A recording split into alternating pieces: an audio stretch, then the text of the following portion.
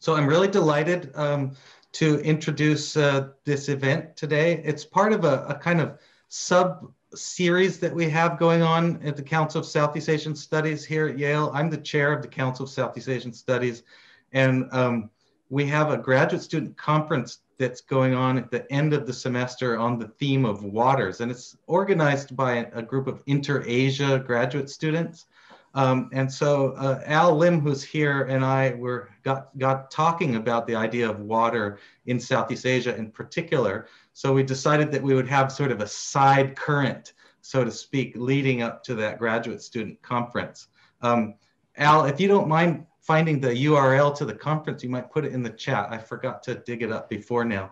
But that will be taking place at the end of the semester. And so then we have these evening events, which are in addition to our Council Brown Bag series, but these events are all circulating on this theme of waters. So I'm delighted today to present or to introduce my friend and colleague, Andrew Johnson, who will be talking about his new book, Mekong Dreaming.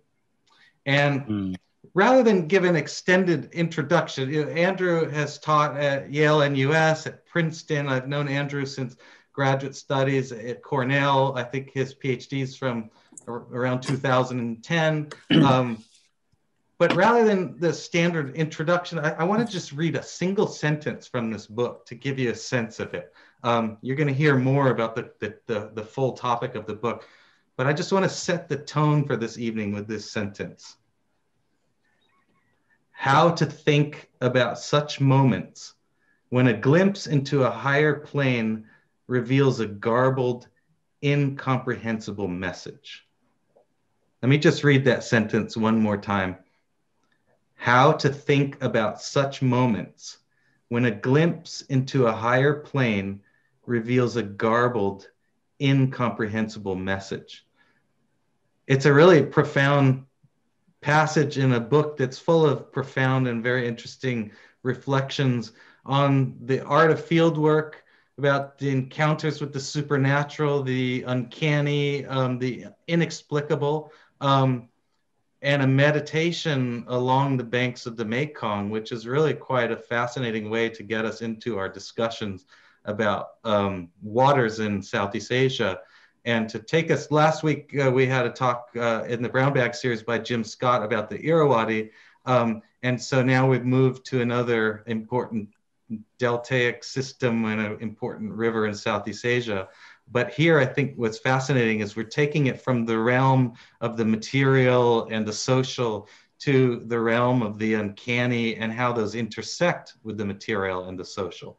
So I won't say any more, but I want to turn it over to my friend and colleague, Andrew Johnson, to take us on a little journey with today's proceeding. So I'm going to mute myself and turn it over to Andrew. And he'll have a talk for, a kind of standard talk length discussion of the book. And then after that, we'll have time for a question and answer period, and I'll moderate that when we get to that. So thank you, Andrew, and welcome. Thanks so much, Alan. Thanks, Eric, for that introduction, and thanks for everything. Thanks for inviting me here. It's a pleasure to be speaking to CEAS at Yale, and I'm really thrilled to be here. I'd also like to introduce a friend of mine, Vinay Gelpuang, who is there at the banks of the Mekong, and he's going to show some video of the river where we're kind of what I'm going to be talking about, and so you can kind of see in real time this what's going on there as I talk about it.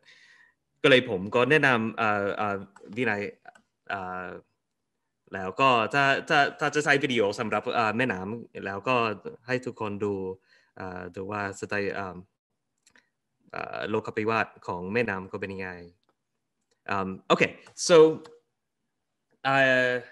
without further ado, I'll start. This year, the Mekong River changed color. Its flow was normally a muddy brown, red in local parlance, but this year, as last year, the flow turned a beautiful blue. Its deep, silty water became clear, and those living on its banks could see further down than they could remember. But no one understood the change in the river's quality as a good thing. Fishermen could see now fish rotting on the bottom, and nets that normally hung in slow-moving eddies in the flow became clogged with algae, sarai gai in Thai, Tao and Lao. This green mass could sometimes be pounded and roasted into a sort of a Laotian version of nori, but whatever advantage this newly abundant food source had was offset by its damage to fishing gear.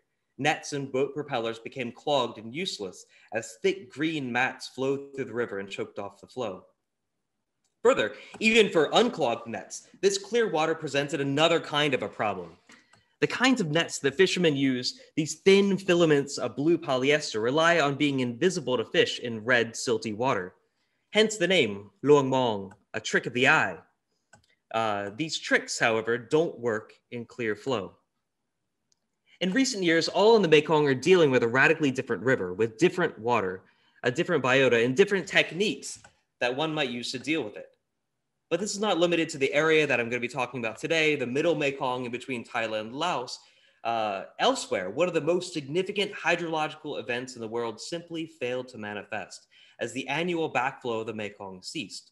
Now, normally what would happen is as the monsoons flow into the river turns back on itself, flowing upstream into the Tonle Sap Lake and filling the lake in the middle of Cambodia, which provides most of the protein and food resources for that country. But this year it didn't. For fishermen, this is exceptionally troubling. The Mekong provides most of the protein for Cambodia and is the heart of Laos and of the Isan, the Lao-speaking region in Thailand. And fisheries have crashed in recent years, and with them entire ways of life. The reasons for all of these changes have to do with a complicated mixture of hydrology and geopolitics. We could think about it in this way if you wanted to. We could think about national priorities or economic agendas. We could think about the Mekong River Commission, a sort of multi-body international organization of Mekong states that seeks to manage and profit from the river's flow. We could think about it in terms of national development, of natural resources shared between Thailand and Laos, but resources that belong to this or to that nation. We could think about it as a potential political flashpoint between China and ASEAN. But that's not really what I do. I'm an anthropologist, and that means I sort of zoom in to ask what these changes mean in the lives of ordinary people. And what I want to argue here is that the crisis in the river affects people on multiple different levels. It's a crisis of ecology, of hydrology, of economy, of family, of imagination, of religion. So here, if one weakness that I think a lot of work on water and hydrology has is that it gets really open to metaphors. And so the metaphor I'm going to use is not quite flows and not quite streams of consciousness, as this is entitled, but a net. So relations are revealed to be interlinked. In a mirror of the blue luang mong nets, new ecological, social, and spiritual realms are interwoven. It's a core contention here that meaningful distinctions between the ecological, the economic, the spiritual, the social are not really so evident. You might use the term ontological. Other people have used the term ontological to refer to a realm that encompasses all that exists within the world. But there's an important caveat to that idea. While all the ontological configurations are in flux, there's no point at which there's a harmonious stasis.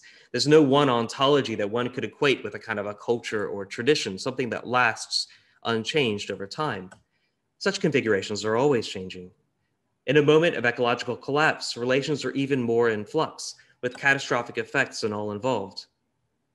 Further, just as we have a net that its strands extend out into the Mekong's murky flow, the strands that make up a net often lead beyond the zones of apprehension, a bit like that passage that Eric read from the book. We don't quite know where these strands lead, yet still we hope to follow them and to harness their potential. Tim Ingold has talked about these kinds of relations as a politics of dwelling. It's a way to rethink a binary between a sort of a static, agentive people and a reactive, passive nature. And to kind of break apart the assumption of fact that the idea of nature has. Nature, in contrast, is not the raw conditions out there to be perceived, apprehended and sort of utilized by an agentive person, but which we change, and we are changed by this physical being with the material and biota with which we interact. Such a process of dwelling creates what Ingold calls a sense of place. But here today, something has gone awry. As outside forces collapse inward upon the Mekong, and most significantly of which hydropower, and most significantly of which Chinese hydropower, which I'll talk about in a moment, this politics of dwelling becomes more fraught. Especially in recent years, hydropower projects, the expansion of highly destructive forms of fishing, fishing with bombs, fishing with agricultural pesticides, or fishing with electricity, rapid economic and ecological change, and an alteration of the local spirits of place have forever changed this notion of a sense of place as we have in Ingold, and who's drawing, of course, from Heidegger. As I argue here, it's not a collapse that destroys placemaking entirely, but one which weaves into it threads of obfuscation and uncertainty, anxiety, the occult. So to zoom out for a moment, just to situate everybody and make sure that we're all talking about the same river here, the Mekong is one of the largest in the world by drainage. It's the kind of the aorta of Southeast Asia. It flows down from the Tibetan Plateau through a series of turbulent rapids through China, then down forms the border between Laos and Burma, then between Thailand and Laos. Eventually it goes into the heart of Cambodia and flows out south of Saigon and Vietnam. It's a river split by political boundaries and carries with it a legacy of political conflicts and wars. But what you're seeing today, and can everybody see the video here? Is that, can we put Kun Vinay's video on? Oh yeah, okay. So this part of, what you're seeing today, the river begins to flatten out after its turbulent beginnings. Stretches are still marked by rapids and waterfalls, but other reaches become broad. Sometimes this is just a result of the time of year. During the monsoon, the water level can jump up 9 meters, turning what looks like a scrub forest into a broad expanse of water, and then back down to a trickle during the dry season. Large-scale alteration to the river has come slowly, at least in comparison with many other river systems in the world. The Mekong region was not high priority for China, being far from the centers of power. In the middle Mekong area has been war-torn for hundreds of years. Well, American audiences might think of the Vietnam War, the Khmer Rouge, and these kinds of things. Even in the 17 and 1800s, cities such as Vientiane were sacked and burned in wars from between Siam and Laos. But change has come, and it's come very rapidly now. Beijing has resolved to do something about barriers to trade between China and areas further downstream. And as a result, they've been blasting rapids in the river, trying to make the flow navigable by cargo ship. These alterations are happening upstream of where Kun Vinay is right now, which itself is a little bit upstream from Vientiane, but the changes in the river are keenly felt. Specifically, this has to do with hydropower. The numbers of dams across the mainstream of the Mekong increases every year. Chinese and Lao advocates argue that these dams are necessary to produce clean power to fuel national development, although the real beneficiaries are likely to be those businesses involved in exporting the power. There are 11 now in China across the mainstream of the river before it even flows into Southeast Asia, and especially the Nuozadu Dam has profound impacts on water downstream, effectively in 2019, completely stopping the pulse of the Mekong. At other times, the dams release water and leading to unexpected gouts of water that rush downstream, causing chaos to those living below. So in the wake of one of these floods in 2015, I followed one fisherman who I'm going to call Bong here. He and I went down the river looking for one of the nets that had been swept away in the flood before. And as he guided us through the maze of rocks and islands washed clean by the recent flood, we moved through clumps of bushes with branches bare, except for a very thin line of foliage marking the highest extent of the recent water.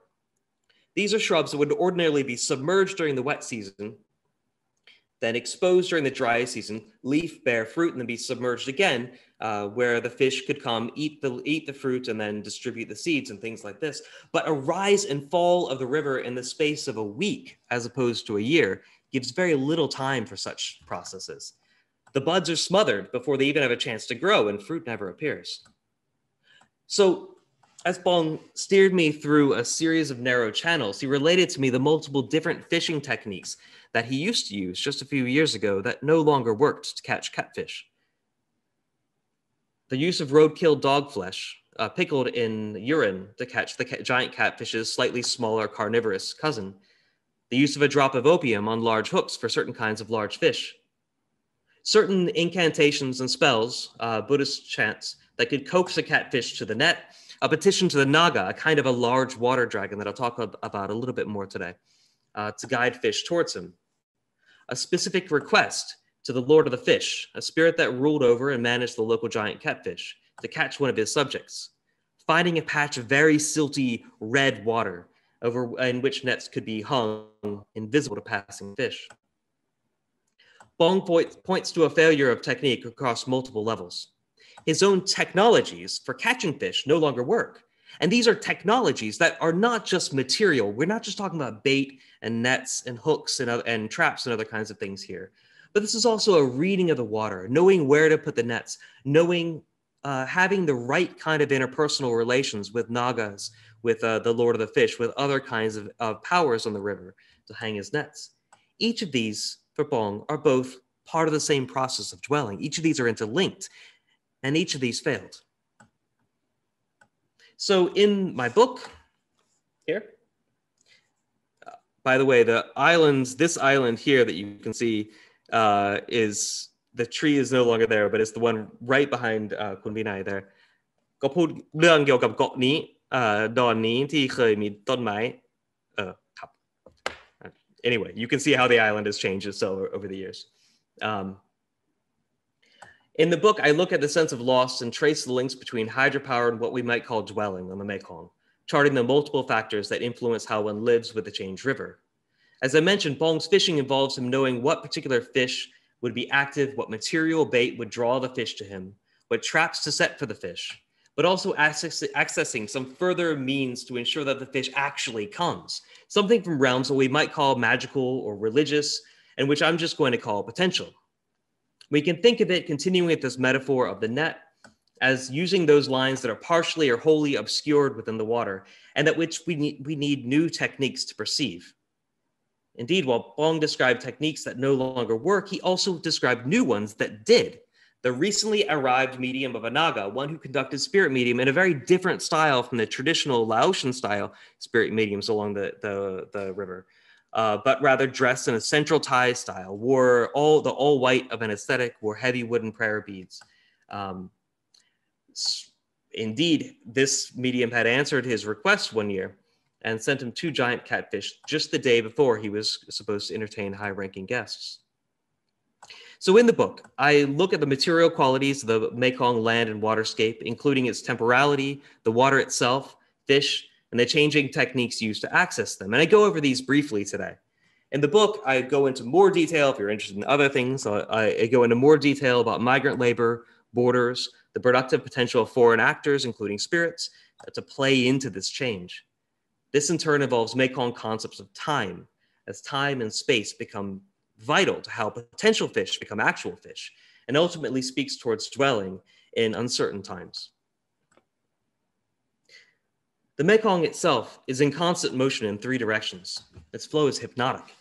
It normally flows from west to east until the monsoons engorge it, and of course down in Cambodia, then it switches back to flow east to west.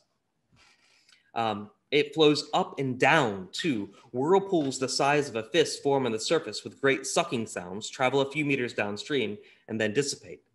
Plateaus of water bubble up from underneath. These are expected when the water flows over a great rock, but many are unpredictable. They form seemingly out of nowhere and disappear into the swirl. There's an endless churn in the red-brown flow. For fishermen, the water is a constant topic of conversation. It can be little, nigh, or much, lai. It runs either red with sediment or clear, meaning with a visibility of a few inches. Now, clear has come to take a whole different meaning. At nights of the full moon, those living on its banks report fireballs erupting from its depths, at which they attribute to Nagas living within the river. The topography of the river is mediated by its rapid, those rocks over, under, and around which the water flows. one navigates by reference to this or that rapid gang, which have names or stories. Some, like the Great Gangpan, have personalities, and this latter rock, despite its reputation, which the name means cruel rapid, guards some of the best fishing in the area. A decade ago, the rapid tore the bottom out of a Chinese cargo vessel attempting to go over it, and cargo and oil floated downstream for days.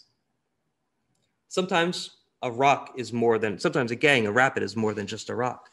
A pocket of sand might grow into a beach when the water drops.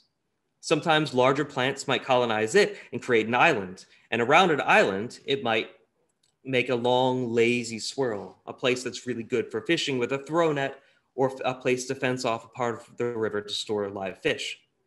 In my field site too, there's a deep pool called Nong, which is usually a word that's used for freshwater inland, in a place away from the river, kind of a spring-fed pool. Here's where the water persists in the dry season, when the rest of the river drops down to a trickle, or when the water remains relatively still in the wet season, when the gang are raging. Here too is where the pabuk, the Mekong giant catfish, live. This is a fish that can get up to several hundred kilograms, about the size of a small cow. And from where the divine king, the lord of the fish, rules, a shrine to the Lord stands just next to the village center above the swirling pool. The village traces its roots to the pool from a Laotian group from the former royal capital of Luang Prabang. They, at some unspecified point in time in the past centuries, traveled down the Mekong River until they came here, and gazing down into the still, clear water, they could see the forms of giant catfish swimming in the water and decided that this place was the dwelling of the Lord of the Fish. In the 1930s, this village entertained the Lord of Vientiane each year, who resided over the festivals, calling in the Lord of the Fish to possess the body of a medium and declare that catches of catfish would be plentiful that year, so long as everybody's morality had been upstanding.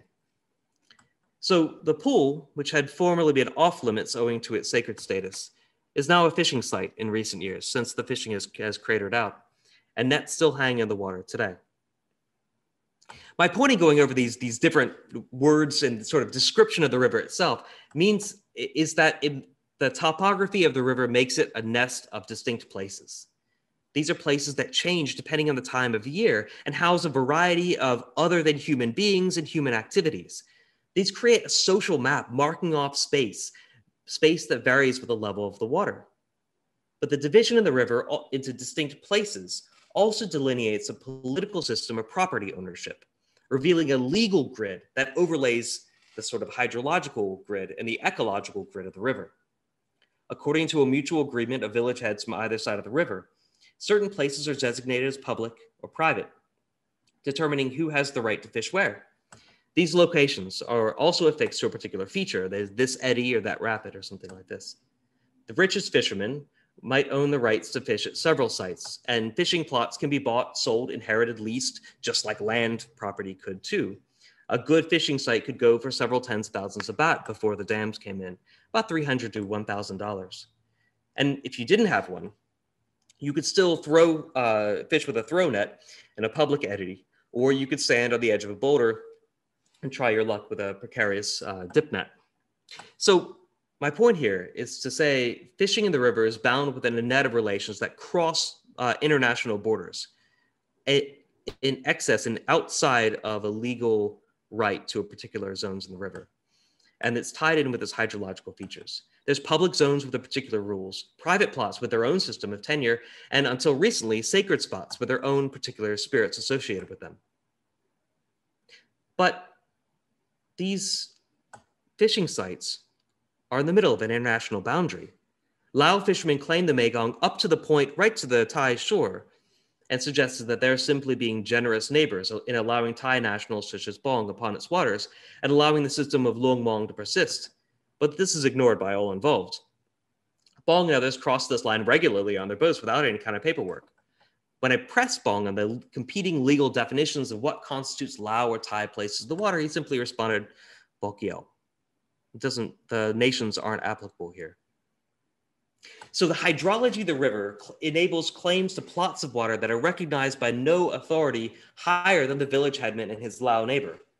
These two authorities agree on who owns what fishing site at what time and are responsible for adjudicating disputes over them.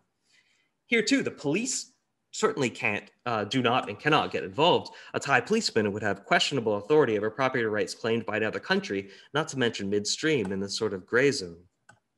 However, as I explore in the book, such conflicts do indeed erupt, with Laotian police, Thai military, Thai police, and village heads each pulling in their own different separate directions. So these system of property ownership and fishing rights constitute another way of seeing ownership and authority in the river tied to place, a way of seeing the river as shared space that has nothing to do with Bangkok or Vientiane, much less to do with Beijing, and cross-river authority as ruled more by force of personality than legal mandate. But with changes in the water come multiple changes at the level of authority as well. Rapids, if not blasted, can become submerged in a flood or turn into full-fledged islands in an ebb. And these fisheries have been some of the hardest hit by recent hydropower projects. When floods rip through the village, the most common casualty are those nets strung within the fishing grounds.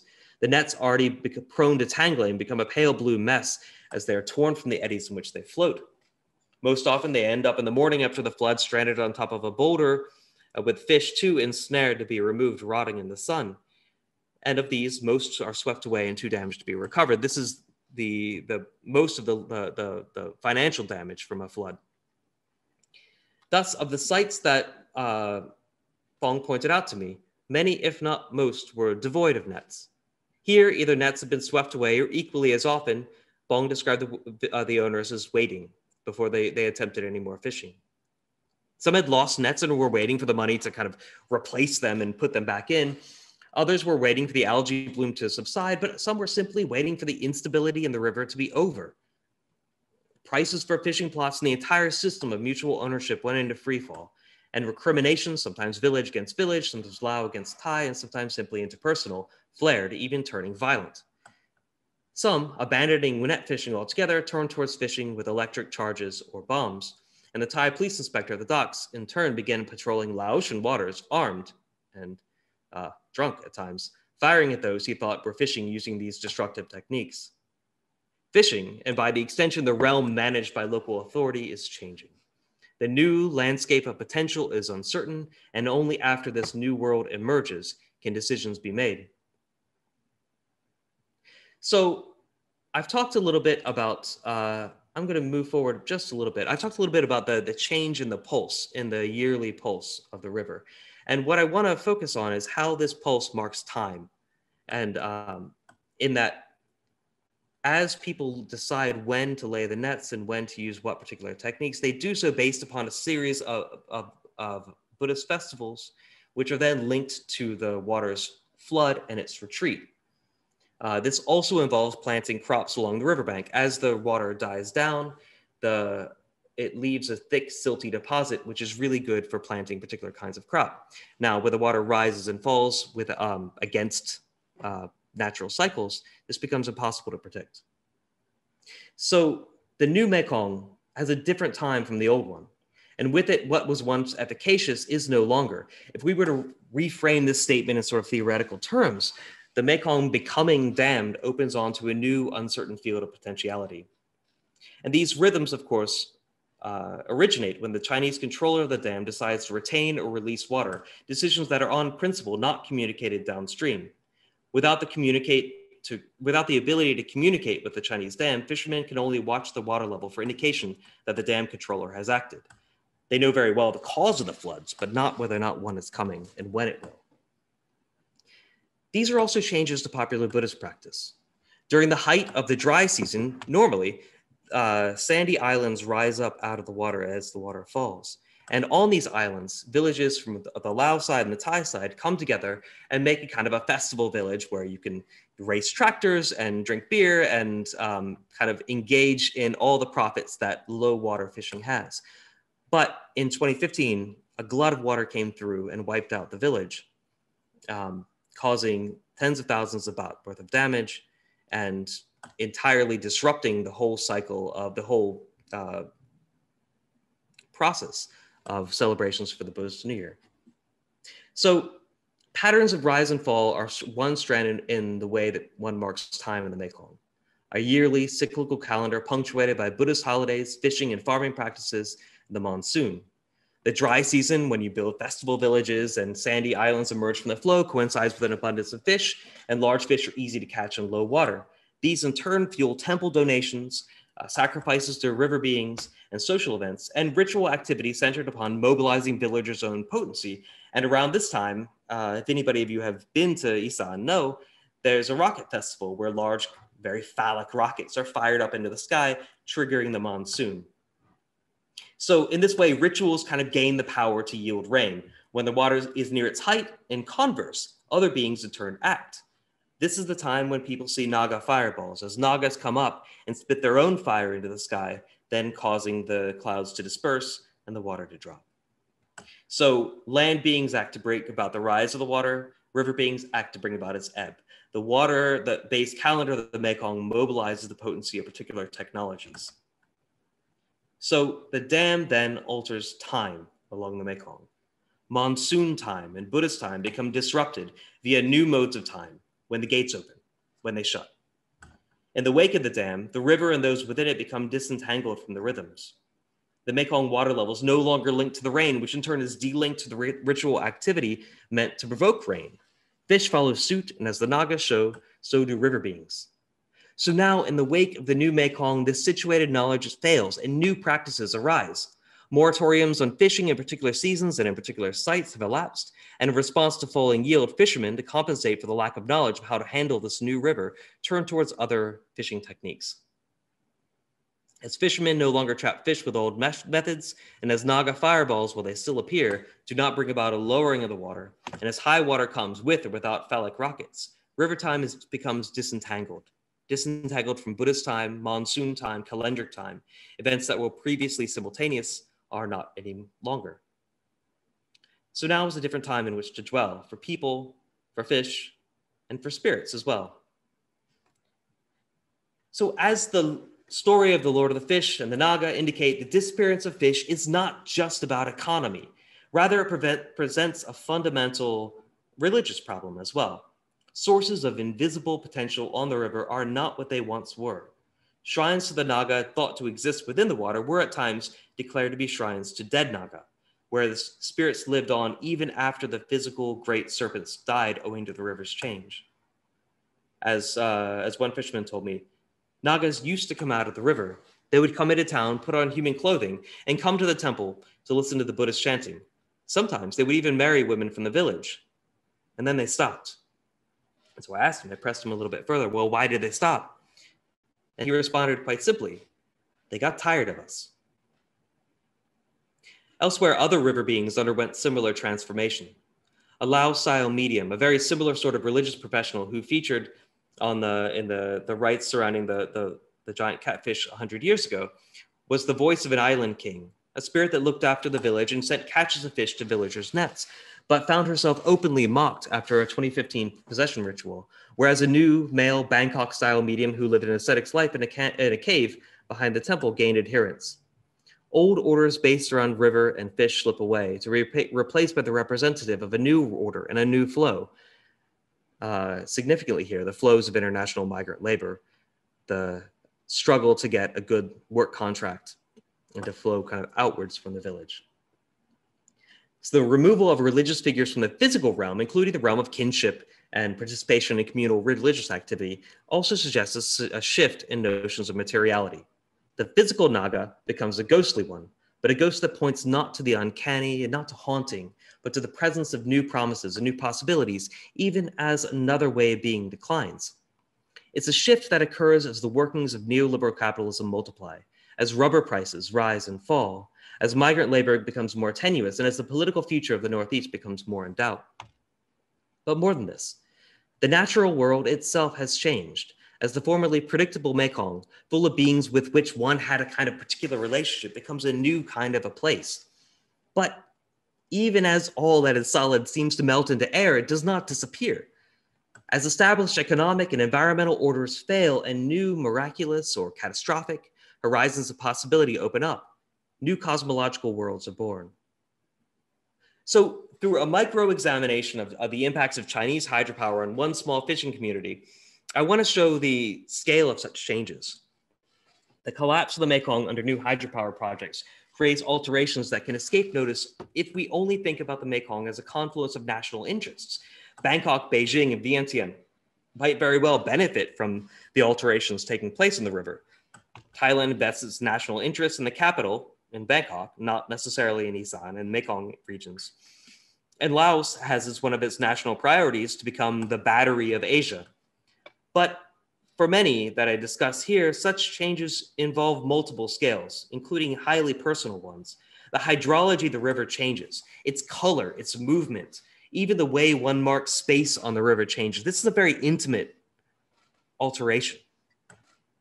Ways of marking both space and time, ways of dividing territory and dividing time are lost. Ways of relating to other inhabitants of the river, fish and spirits disappear to be replaced by, as I described further elsewhere, new hybrids, new spirits, new sources of power, new sources of potential, ones that are more uncertain, and ones that are more fraught. In short, as infrastructure itself alters the way the world works, new sources of potential, prosperous as well as disastrous, become revealed. That's all I have for my talk right now. I would, if I could ask, like to show a little bit more of the river as it is. แล้วคุณวินัยนะครับก็ขอดูแม่น้ำหน่อยนะครับขอดูน้ำหน่อยนะครับ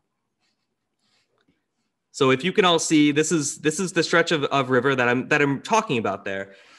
You've got areas of the bank that have been fortified by concrete. Over there is an island that I sort of feature on the cover of the book, but that tree is now gone.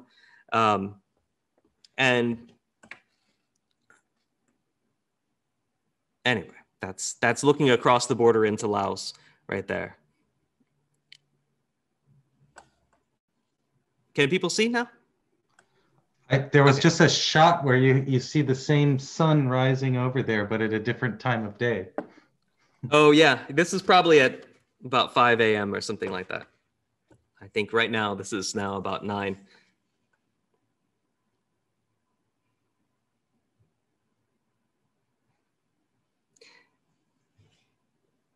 So with that, be happy to take questions or start discussion or. Great, thank you, Andrew. I just want to take a moment and give him some applause for a wonderful talk. So thank you. Now we're going to shift to the question and answer period, and I will field the questions. So if you have a question, you can either use the hand raise function on Zoom if you know how to use that.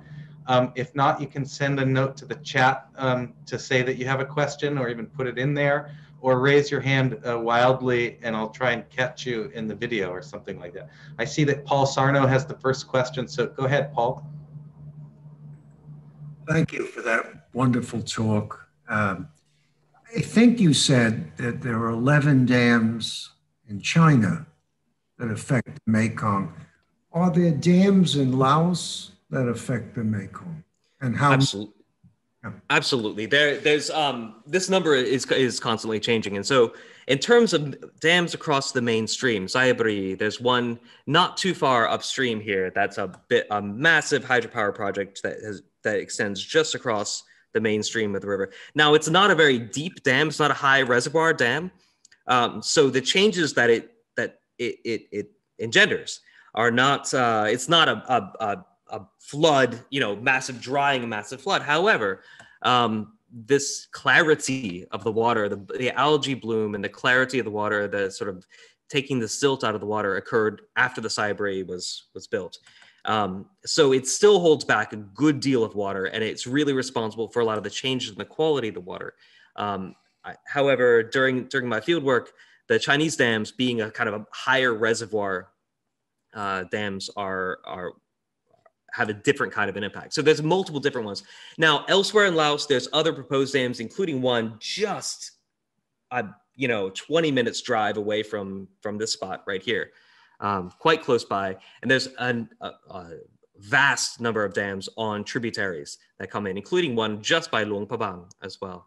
There's a quick question. Are the rocks in the background natural or man-made? I think you can see one area where the village has decided to shore up the banks with concrete rocks. That was a response to the dams, in fact, because this irregular flow was not allowing the silt to fortify the banks themselves. So you didn't get a nice kind of sandy slope on the side of the river. And instead you had a constant flow that ate away at the bank, and you had a lot of collapse. So what the village government did is they came and they fortified it with those rocks that you see right there. I think that's the extent of them. They stop up there and then they go back to the village center and a little ways down. If just beyond that, if you could see in the distance, there wouldn't be any rocks like that. Now there are big boulders elsewhere that I don't think are in frame here, which are natural, but those particular ones that were kind of guarded by a wire mesh are man-made. You're welcome.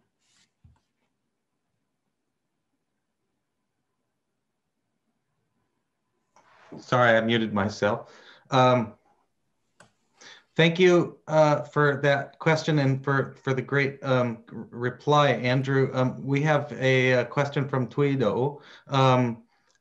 Tui, do you want to ask your question now?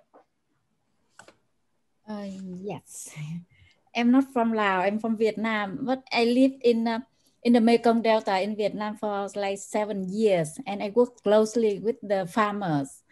So I see like during the flood season, mùa lũ, I don't know how, I use the correct word. So during the flood seasons, like the delta look like full of water.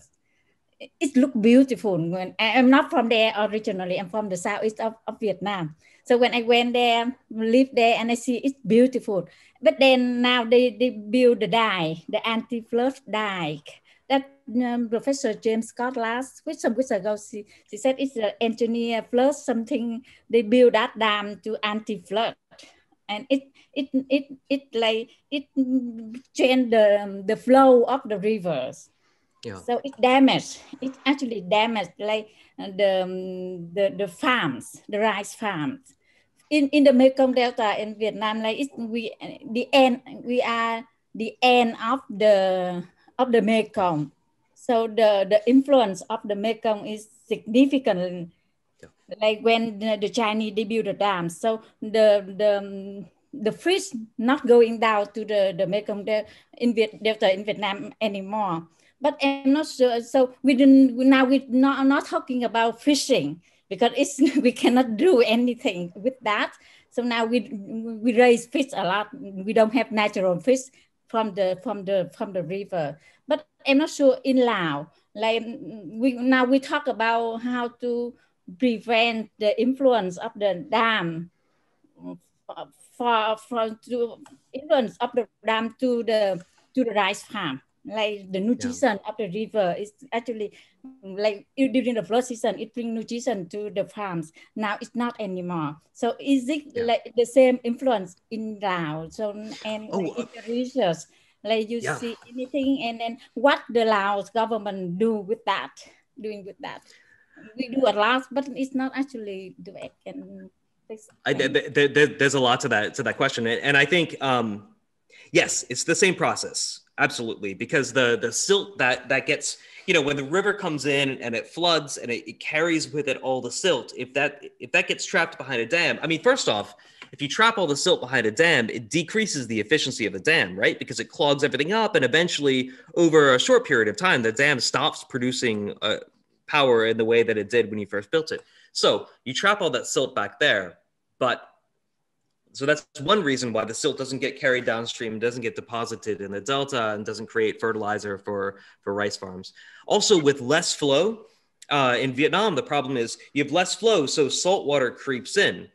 And so you get problem salt getting into rice fields too, which is a tremendous issue. And that also has economic effects too, in that shrimp farms get more and more common and more profitable, which require a lot more equipment and are owned by wealthier people. And so you get sort of a class economic problem there too. But in terms of what's going on in Laos, certainly the lack of silt, and then efforts like those rocks that you saw, that protects the banks from collapsing, but it also speeds the water on its way, and blasting rapids, as China has done further upstream, also speeds the water on its way too. So with you faster moving water with less silt in it, the water then picks up less silt because it's not really able to deposit that, and so any silt that it has gets jetted out into the sea and doesn't really get deposited. So it's an entire change in the way the river goes, and Vietnam being at the very end of the system gets a lot of the effects, a lot of the downstream effects. I see a question on from Carol and from Pat that I'd like to ask คุณวินัยนะครับก็มีคำถามนะครับเกี่ยวกับมีคนเก่งเรือแบบเรียกว่าอะไรแบบเรือมังกรหรือเรือแต่มีความเก่งกันเรือที่แม่น้ำโขงนะครับที่เท่าบ้านม่วงมีหรือเปล่านะครับเรือแข่งเหรอครับเรืออะไรนะเรือแบบการแข่งกันแบบแข่งขันใช่ครับแข่งขันเรือก็มีนะช่วงนี้มีครับโอเคมีการแข่งขันหมายถึงเป็นประเพณีครับประเพณีใช่แบบประเพณีใช่ครับมีแข่งเรือยาวใช่แบบนั้นช่วงน้ำช่วงเดือน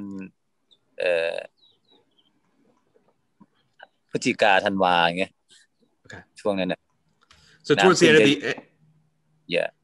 so towards the end of the year there is Pat คุณอาจารย์ Pat asked about if they had snake boat racing, and toward the end of the year they do have competitions in snake boat racing, just not something that I've done there, but yes, that was the question. And yes, in your field research, do you get a sense of how children are impacted? The new ebb and flow of the Mekong impacts space for kids, or what kids can do with their time in that space? There's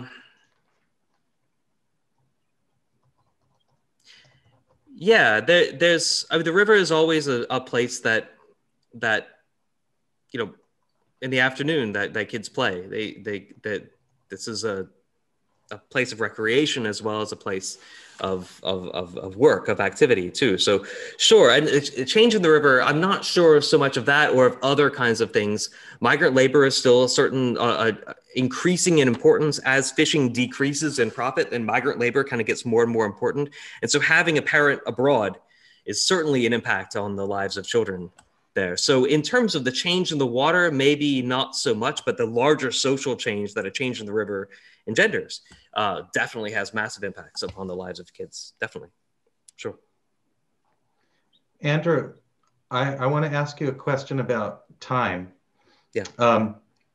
And the thing that I note about your book is that it operates at a very kind of almost metaphysical level. I don't know if that's the right word to use actually, but it's in your talk here, in some sense, you were more pragmatic than the book. The book takes us into a kind of philosophical registers about existence a little bit, right?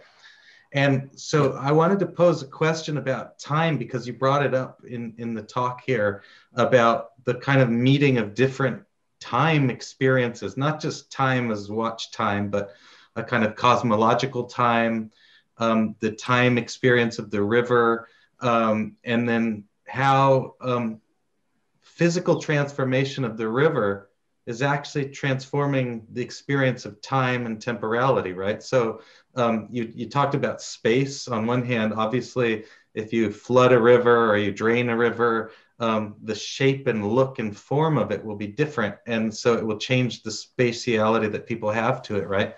But the time was also so fascinating. And what I wanted to ask you about was this idea of the Naga having a certain kind of temporality, right? But at the same time, sorry for the word at the same time, but at the same time that people are reflecting on Naga time, they're also very easily able to say, well, once there was the Naga doing X, Y, and Z, and now there's not, right? So there's a kind of linearity before and after that's pretty straightforward on one level, like we used to do this, now we don't do that anymore. There was, when the dam came, everything changed, right? And so my question to you, is there really like a kind of metaphysical, or you could say ontological, whatever word is appropriate, difference about time along the river? Or is it really just a variation of a kind of universal temporality? And what are your thoughts on that? And maybe we can't really decide it right now, but what are some of the ways in which you've thought about that problem? And just I'll add to it, because even as we see your friend Win there, I almost feel a visceral difference of temporality, because I remember my own times along rivers, right? When you're at a river, you have a different kind of engagement with space-time somehow, right? And so how do we deal with that, like layered to the real time of history, not real time, but the temporality of history, and then the temporality of an alternative temporality along a river? I mean, time is in perception, right? So time depends upon your apprehension of time and your experience of time and yeah, multiple different registers. And I think I start off the book in talking about the messianic and apocalyptic time experiences. So when people talked about the dams, a lot of time, I start off with a dream that one of my interlocutors had about the dam breaking, and he dreamt that he saw a gap in the dam, and it was going to one day crack in half and flood and destroy the entire town. And so that places a particular marker in the future of what happens when these things fail, or what happens when they succeed too much, what happens when we can no longer wait. So there's this future point, and then of course, as you were saying, there's a sort of a past point too, that like before the dam came, it was like this. And there's also, I think this feeds into, there's a number of different registers that this feeds into. One is the kind of cult of development that is sort of endemic many places in the world, maybe every place in the world, but this idea that like, that things continually progress along a certain kind of a linear path towards more complexity or more development, or I remember the year when we got electricity. I remember the year when the road got paved. I remember the year, these kinds of markers there. And so that projects in the future a kind of an upward trajectory that can then be cast into doubt by intimations that, hey, there might be disaster actually at the end of this.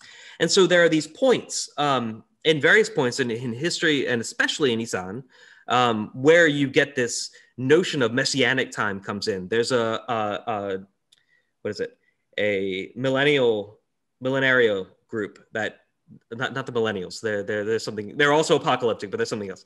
But there's a movement in the early 2000s or the early 20th century that was positing there would come a sort of a time when everything would change its shape.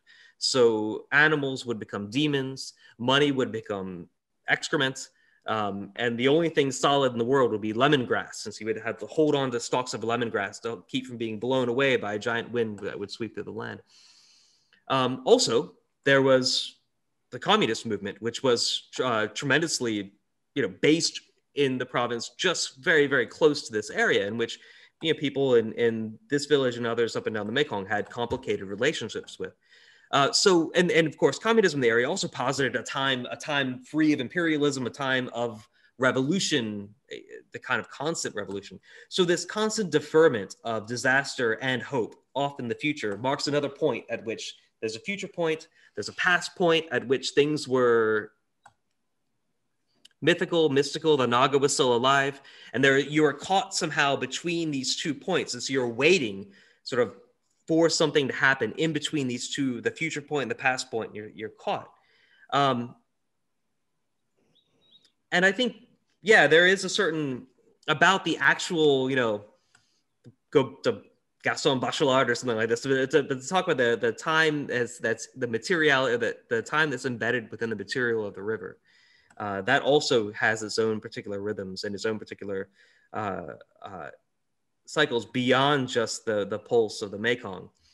But the way that time passes in a particular day, there's boats that come at night, which are the fish shockers, or maybe people running meth from across the border, which happens. something untoward happening in the middle of the night, or maybe it's just your friends coming back from a illicit pub in Laos, really late.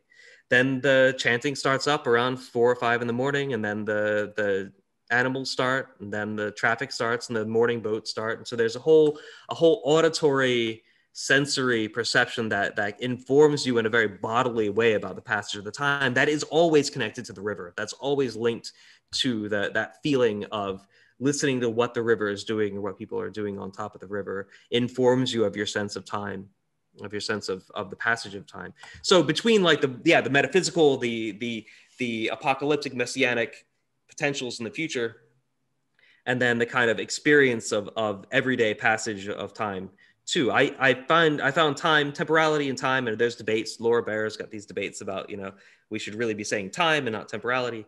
But this notion of the affective passage of time is something that I really, it's always very striking, I think. Thank you.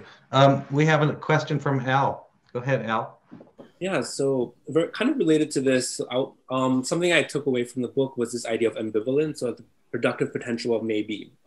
So you talk in the opening vignette about how there's a sense of ambivalence, and that to me was really interesting, just taking seriously that kind of ambivalence with what we call a ontological alternative. So I thought that was super interesting, but I'm wondering how you reconcile that with a kind of anthropology that's emerging in terms of praxis, like people who want to know who's complicit and kind of like who are the stakeholders at work, and kind of a kind of politics of accountability. So how do you juggle the kind of ambivalence and accountability? One is asking for kind of like taking seriously that murkiness, but the other is kind of murky, but people want to shine a light on it. How do you position yourself between these kind of poles in a sense? That's a good question, and that's also something that I think about a lot. And I'd like to say I do both, right? And that's like the right answer. But so to explain why I do both, I mean, first off, I have some very practical and pragmatic alliances that I think in the town where I work and in that region, there's a number of NGOs that I I meet up with when I'm down there, and sort of very practical, making sure that what I do doesn't damage the site where I work. And in fact, I'm able to help along the interests of the people with whom I work as much as I can. On the other hand, too, I mean, I'm personally coming from a very sort of deconstructive kind of anthropology, where I think it's in reflexive. I think it's always vital to question your own assumptions when you're coming into a fieldwork situation. So questioning the stakeholders and saying, okay, can we really chart out the right, the ethically right position, the politically right position to take, and then identify the stakeholders involved? I think Marisol de la Cadena talks a little bit about this, and incorporating like non-human stakeholders within the thing, within your sort of pluriverse, as she says, within your political unit. That's good. I think that speaks towards taking other ways of seeing the world seriously. But in addition to that, I think we also need to recognize, and this is really important to me, we need to see the other than human, the non-human, as our interlocutors see it, or and not as like their culture, their ontology, or something like that. But we are all in a way questioning, and myself included, questioning what exists in the world and having real debates about what exists in the world. I remember having a talk with a friend of mine from the same region, and a friend of mine who we had been friends since 2014 or something like this, and he asked me, do you believe in ghosts? And this is something that, I get a lot. I write a lot about ghosts, and I'm very used to this question. And so I answered, ไม่เชื่ออย่าลบหลู่ which is the standard thing you're supposed to say. And he got angry with me. And he said, look, I asked you a question. I'm asking you sincerely. And I realized that I'd been using that as a way of saying, okay, so this is what I'm interested in, what you believe and in your ideas. And now I'm standing on my other side, on my anthropologist side. I'm going to write this down. I'm going to say, okay, so this is Thai, you know, metaphysical reality, ontological reality, whatever you want to say. No, I wasn't being taken as that. I was being taken as a co-investigator in the world. And so what he said is, he says, you know, you've been around many places. You've studied a lot, you know, you must know something.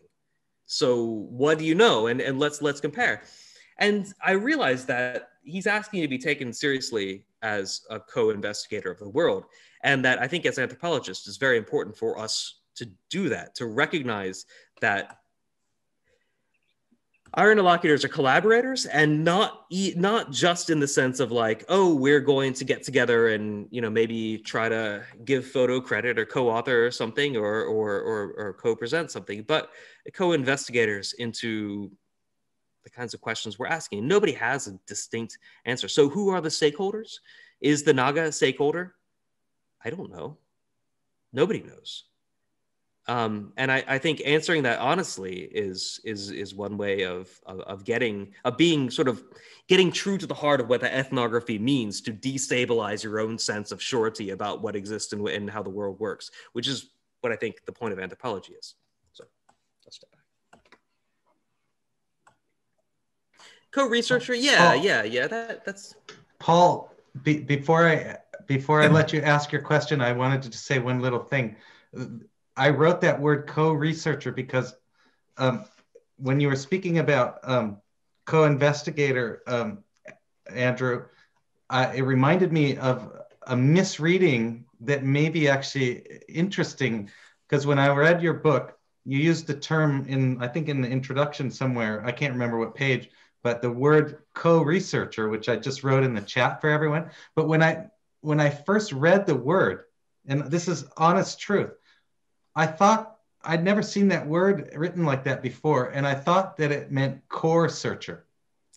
And the story that you're telling, and then I said, oh, actually he means co-researcher. But then I remember pausing, thinking, well, actually what he's saying is that we're all in this together as searching for the core, right? Which is sort of what the story you just described with your friend there. He's like, no, we're not just co-investigate, we're core searchers. And we're doing it together, looking for the core of human existence or something like that, you know, or something. And so I just wanted to do that play on words that was unintentional. But I know that Paul has a question, but you can respond to that real quick if you want.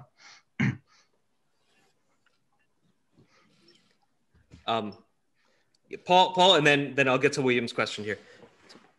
I was curious. I had the feeling that perhaps these fishermen and farmers on the Thai side must be complaining, at least to the regional Thai government, if not the central government, about what's happening. What does the central government or the regional government say to them? And I had the same question. I don't know if you know what the Lao fishermen and farmers are saying. That's my answer to that question would have been different 2 years ago.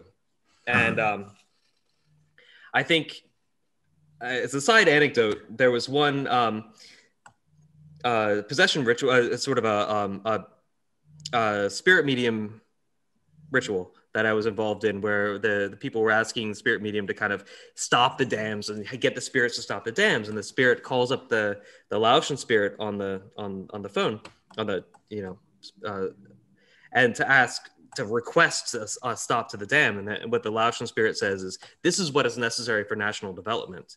And I think that would be the answer that you would get from the Lao government, as well as the Lao spirit lord too. And I think that's no accident that the two are speaking in the same voice. On the Thai side, now a lot of the electricity in Bangkok, I'm sure many of you have spent time there. You have shopping malls that consume as much, individual shopping malls that consume as much electricity as an entire province. The province of Mekong Son uses half as much electricity as the shopping mall of Siam Paragon. So Thailand has always been a center-oriented state, where resources are pulled to the center. Part of the pushback against the regime of Thaksin Shinawatra was a pushback against this sort of distribution of wealth a little bit outside of the center, even though it was going to his own projects. But the drawing in of resources to the center has meant that the lives of people on the outskirts don't get much play. However, recently, this year even, I think, Thailand has formally complained to the Lao government and has intimated that it will not purchase electricity from some of the new dams. Sayaburi, it's purchasing from, but there are some of the new dams there, the Thai government has said it's not going to. I don't know why. I don't know what's behind that. It may be good intentions. It may be honorable intentions. I don't trust it, but maybe. But there is an act. Oh, sorry. Is most of the electricity being sold to Thailand or to China? Yes. To Thai, the electricity generated in Laos is going to Thailand. Further upstream, some of that may go to China, but even the Chinese dams right on the border, that's being sold for capital. So William asks, speaking of co-research, are you engaged in or thinking of engaging in a multi-sited and extended project that incorporates other anthropologists working both up and downstream in China, Cambodia, and Vietnam? William, are you in charge of a large grant-making project? We could answer our own questions here. Not yet, sad face. Okay, well, let me know when you are, and we'll talk. But I think, practically speaking, I would actually love to get involved with a fisheries scientist too, because there has not been a lot of good fisheries studies in the area on the Mekong River. Further down in Cambodia, there have been some, but the middle Mekong region, and especially as you go further up into Laos and China, the barriers to doing environmental field work are increased. Laos famously, some years ago, environmental activists disappeared, and presumably make it interdisciplinary and add a geographer. Sure. Yes. Now let's find grants, everyone. I think you've with our modest evening right here, we've created a Mekong Studies coalition. I mean, so I hope all of you can be in touch with each other. But it's quite clear that the work is important. I want to bring it to a close right now. With our evening discussions, I try not to go too late just to make sure that we all don't get exhausted. But if anyone has a final question they're really dying to ask, we can do that right now. Otherwise, we'll turn off the recorder and bring the session to a close. Let me just see if there's any further question. And I do hope that folks will tune in to some of the upcoming events, both in our Southeast Asia Council Brown Bag series and in our Side Eddy series on waters here. I will draw your attention in particular to our talk in the Brown Bag next week. Will be Vince Raphael, who will be giving a very provocatively titled talk called Duterte's Phallus. I don't have the full subtitle, but it's Aesthetics of Vulgarity in Duterte's Philippines. So I think it'll be quite a great experience, and I hope some of you can join us for that. Those talks are on Wednesdays at noon. And then there's a few other series in the water series, and then at the end of the academic semester, there's the big graduate student conference. And so I hope you can all tune into some of these other events. Thanks, everyone.